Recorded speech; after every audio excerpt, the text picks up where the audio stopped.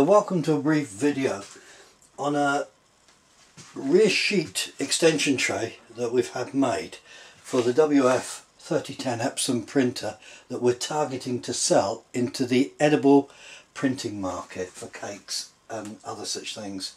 The issue that we foresaw in that market was as follows. If I turn the printer around so you can see it, pull down the single sheet feeder tray and I insert a piece of frosting media which is a lot softer than cards, which is what the tray is designed for.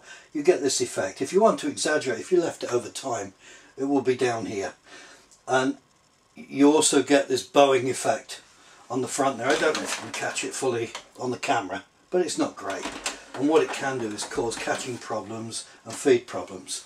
So as I say, what we've come up with as a solution is an acrylic food safe extension tray, and to install it is very simple, and it goes like this.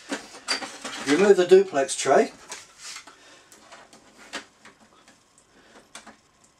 slot on the extension tray, and then just click back in the duplex tray, and the effect it gives you is this. When you then use your icing sheet, there you go, as you can see, it's fully supported. So if we zoom that in, and you can have a bit of a look at that and see what it is we're trying to do there. Nice and elegant. Okay, well, thank you for watching.